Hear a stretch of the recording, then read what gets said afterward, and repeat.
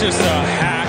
He's just an absolute hack. And he gets his ass kicked by his teammates every week. It's just, it's terrible. It's just terrible. Welcome back to Hack City. Joe DeLeone, Sean Anderson, two former college football players from the University of Rhode Island, here to preview Week 11 of FCS football action. Sean, God, it feels like we've been doing this for decades. The season has been so long. Today we are previewing North Dakota versus South Dakota, the little brother battle, and then SIU versus North Dakota State.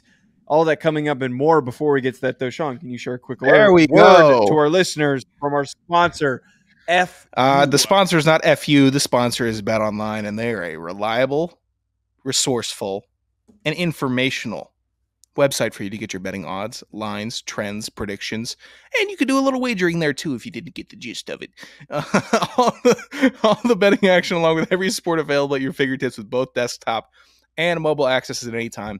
Head to Bet Online today and remember to use our promo code BLEAV, that's BLEAV, for your 50% welcome bonus on your first deposit. Bet Online, where the game starts. All right. Talking on first, man, I act like I haven't done 3 shows today. North Dakota versus South Dakota. Another litmus test for both these programs. I think that for me, just at a broad glance, I'm already leaning South Dakota in this one, Sean. They have consistently strung together good games since the South Dakota State loss. I have seen and been reaffirmed of their capabilities on a weekly basis. They have really shown us that defensively, they're very, very stout. Offensively, there's a lot left to be desired. I can't get past the blowout losses that North Dakota suffered. The North Dakota State win was great, but that loss that they suffered is still very, very concerning. What benefits them coming into this game is that Tommy Schuster's been pretty hot the past few games. Isaiah Smith is a very talented running back. Bo Belquist is one of the better, more underrated receivers in the conference. And then I think their offensive line is also pretty stout. Easton Kilty is a strong offensive lineman, one of their best tackles, one of the best tackles in the country at the FCS level, that is going to help them going up against this pretty stout South Dakota defense that is currently 13th in team I've been sacks. waiting to talk on this game for a while. It's been on the calendar and the schedule. Now I'll be able to watch on this game this weekend. South Dakota is an interesting team because they are just a football team that wins football games, and it's not a team that's blowing other teams out. It's not a team that's typically losing by large margins outside of the South Dakota State game. They beat SIU in just a true, you called it a brick or a rock fight on the recap. That's what it is. Good team and the winning team wins that game because they're just playing all 3 phases of football how they needed to. They come out with the tight ones. They beat Youngstown State by 3. They beat North Dakota State by 5. North Dakota State, we know that's not as strong as a win as we've seen, but it set the season in motion. That's what that win did. It's what South Dakota does. They don't play with fear either. They don't look intimidated by any opponent. They don't look like a team that is going to bow out or stop playing their brand of football at any point in a game. Win or lose, they're going to play South Dakota football. They're going to play at their tempo, and they're going to do their best to make you adapt to it. North Dakota, interesting season. Quizzical team at times, trying to react, rate, and figure out what their true potential is. And you still don't know because you put up a damn near 50 burger on North Dakota State. You're like, wow, this team might be playing deep in the playoff. And then you get 27 hung on you, and you don't score a point the week after, or the game after, rather. So they're just Jekyll and Hyde. And if you get Jekyll, good, you're going to have a good day. If you get Hyde, go Hyde. It's not going to be the team that you want to see. Right. It's really perplexing that when we talk about this team that they've been so offensively potent. You know, the way that they played against North Dakota State, we know that they have that in them, and they do this against all the bad teams on their schedule. But like that Northern Iowa game, it's still sticks in my head. Because how does that happen? And you get one of those. You get one of those, right? Right. it's not like it's a 10-point loss. It's a complete and utter blowout where your offense didn't even show up, and that's supposed to be the strongest part of your team. I don't even love them giving up 33 to Indiana State. I don't love it. It's one of those days, though. I don't love it, but I'm not going to detract from North Dakota because every team has one of those days where the defense just is not locked in, or they're, the opposing offense is locked in, and your offense has to carry, which they did, which should inspire confidence rather than why'd we give up 33? You can still not love it, but be confident that the offense was able to keep up when the defense was having a down day. And that's what I think the heart and soul of both of these teams is, hey, we've been scratching and clawing beneath Big Brother our entire lives. That's how we win football games. We have to coach our asses off. We have to play our asses off. It's a different type of culture than when you are getting every top recruit, when you are getting all the coaches want to go there and coach there and do this, the destination. They're not the destinations, but they play damn good football. I think, though, with all this in mind here is when North Dakota's played good defenses, they've been stomped out. South Dakota State, Northern Iowa, they have been completely eliminated. USD offensively has been very inconsistent. I mean, like 14-7 last week against SIU is pretty clear indicator that they just don't put up a lot of points, but they're winning defensively. Aiden Bowman's a fine quarterback. It's not very sexy, but that whole back end defense has just been a disruptive group. That whole group has been disruptive, and they're getting after the quarterback better than most teams in the country. They're one of the best pass rushes in the Missouri Valley Football Conference. I think with all that in mind, like, I gotta lean the team that is not one that you watch and you're just juiced up by insane offensive prowess. They don't have a Theo Day. But the fact that they're able to just completely eliminate opposing offenses the way that they do, I'm sticking with it. I'm sticking with South Dakota, and I think that South Dakota is one of the more underrated teams. Why you say? How dare you say he's not sexy?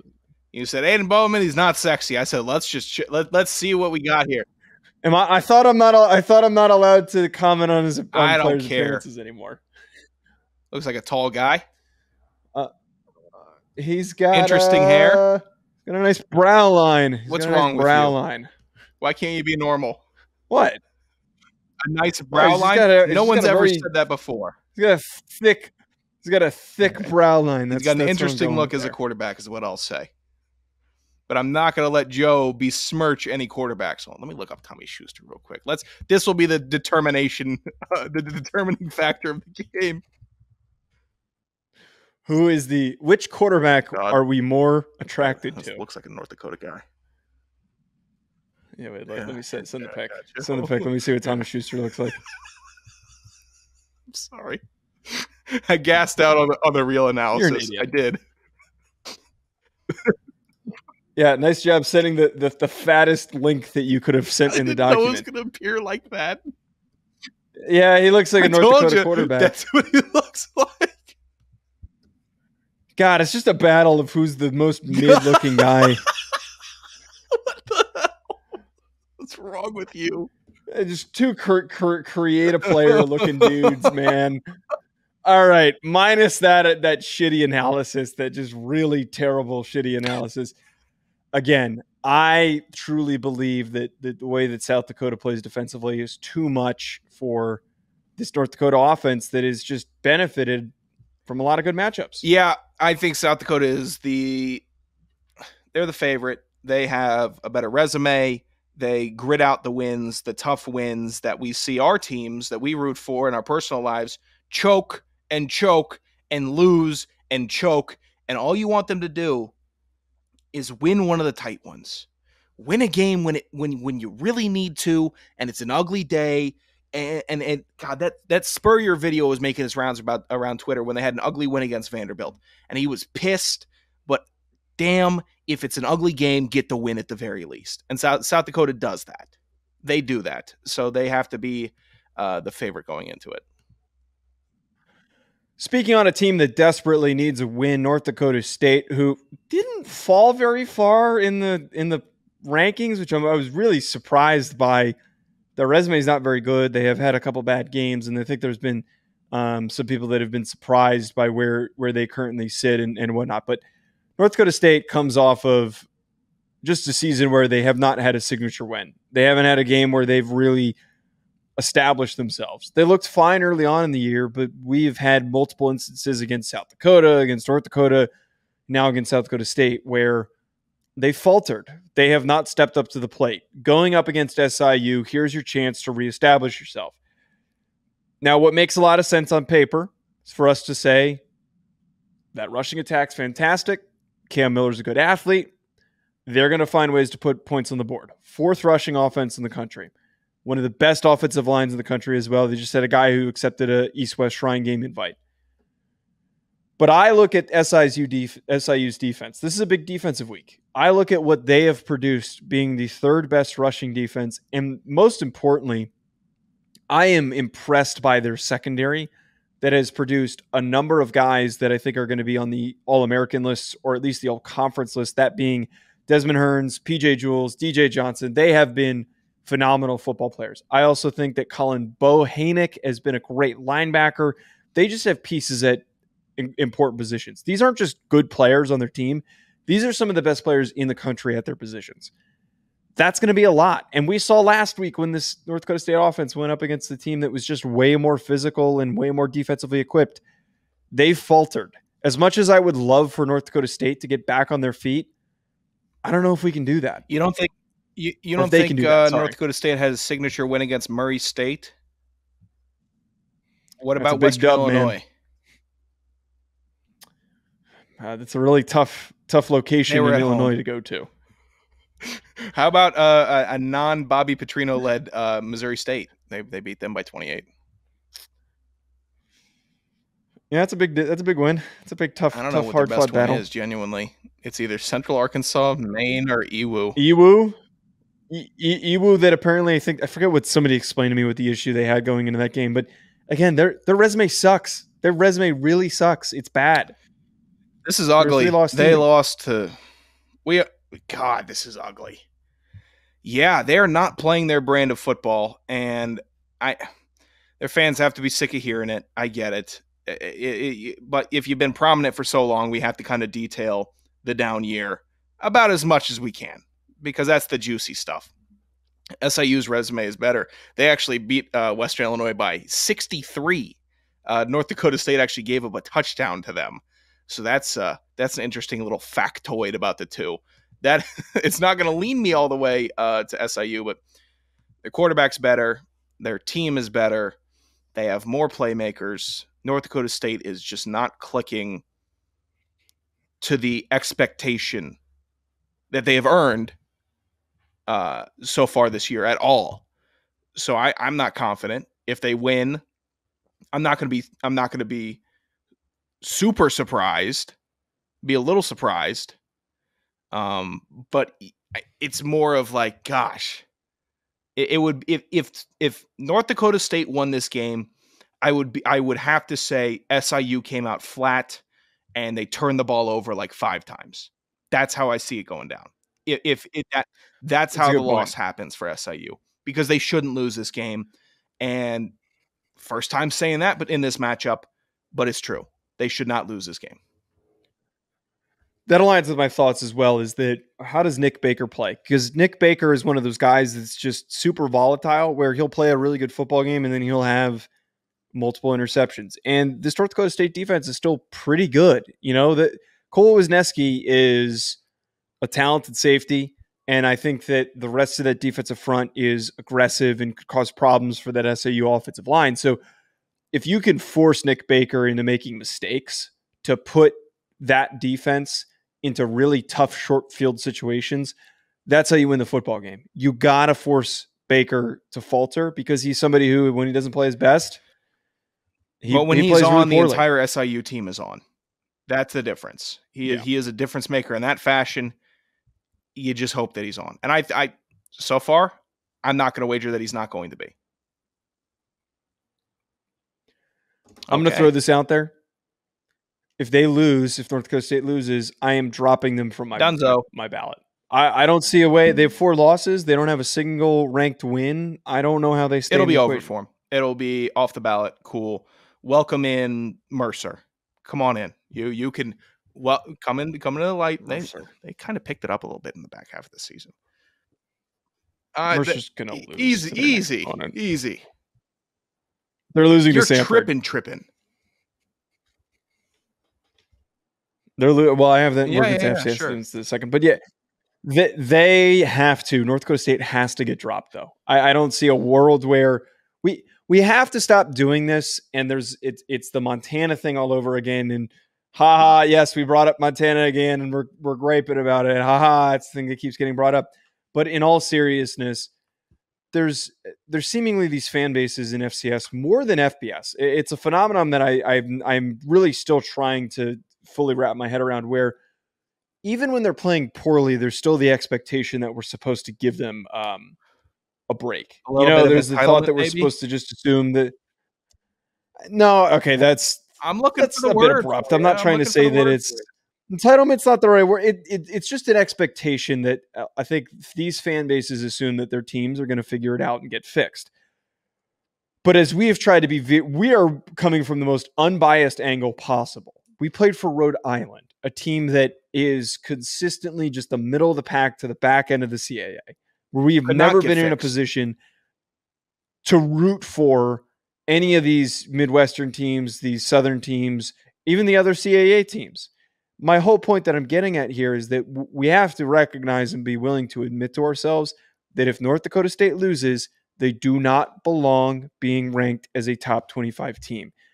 Schedule or not, they do not belong on there. I understand that it is hard to play football in the Missouri Valley Football Conference. And the whole counter argument that we're going to get, Sean, I'm predicting it now, is going to be they play in a much more difficult conference. How could you bump them?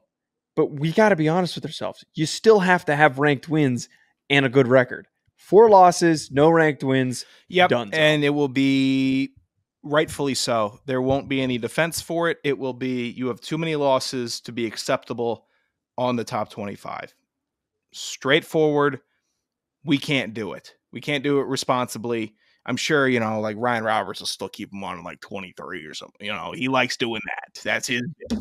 I'm not calling anybody out because I respect anybody that posts their ballot. You'll move them up. I will. I will not. Yeah. I will not do that. If they win, are you going to move them up 13 spots? That's the question. That's the question that's going to get asked. Somebody said it looks like I think he set a record. Is what somebody said. Biggest jump. I think the biggest jump was like Lafayette. Jump maybe 40 spots onto the top 25. On mine, yeah, mine. I put them up in the top 15 as soon as they beat the Holy Cross. All right. Speaking of which, let's get to FC estimates. South Dakota State versus Youngstown. Glad to see Joe's picking the games again. A lot of, all right, whatever. South Dakota State. Just give me South Dakota State as well. Princeton give versus me Yale. Wrong. Princeton. Morgan State versus South Dakota State. Or sorry, I don't take South Carolina State. Wrong. Morgan State. Fordham versus Lafayette. Fordham versus Lafayette. Don't. Wrong. I'm going with Lafayette. Give me the. I think the. Oh my God, are they the Leopards? They've got a really weird mascot. It's a very unique one. Know a lot of people who went to Lafayette as well. Congratulations, North Dakota. Yeah, it's a very popular place in Lafayette New Leopards. Jersey to go to. Yeah, suck it. North Dakota versus South Dakota. Rad. What'd you just ask me? Pay attention, dipshit. North Dakota versus South Dakota. Yeah. The US dollar. US dollar is my pick. USD. SIU versus NDSU. I will take the Salukis. Wow, we both went the same here. Give me Sui as well. Elon versus I'll take Elon. Richmond. Wrong. Give me Richmond. I think that Richmond's hot right now. I think that Elon has always been very overrated. Elon just had a huge win. Shut up. The Spiders, they just beat people that they're not supposed to, and then they lose games. If they're not supposed to beat win, Richmond, then why are you taking Richmond, idiot? They're the most annoying. Yeah, donkey brains. That's what I thought. Point. How you like that one? I'm taking the Spiders. Give me the Spiders. Eastern Washington versus Montana State. Montana State as well. Idaho versus Weber. Close ones that Joe's picking here. Idaho. Idaho. Pick them. I don't want to go. I don't want to go with the bottom of the barrel games. Yeah, keep on honking your car horn. I'm sure I'll move out of the lane. You jerk ass. You're an asshole. Samford versus Mercer. Mercer. Wrong. Give me Samford. Samford's going to beat Mercer. You shouldn't. Shouldn't what? Say it. It continues. It's going to be a problem between us. It's going to be a problem. You and me. You're going to see it's me. Gonna be You're going to see me. It's going to be some form of a problem. You're not going to see me in person ever again. At Joe DeLeone. Dox me. You have nothing to dox me with. I can get you good. I have a clean background. I got a clean background.